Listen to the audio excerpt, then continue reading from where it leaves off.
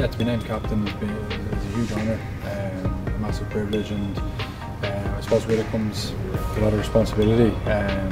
Obviously, to be the link between the coaching group and the players, and to sort of drive the players on, and I haven't taken it lightly, and I'm looking forward to it now.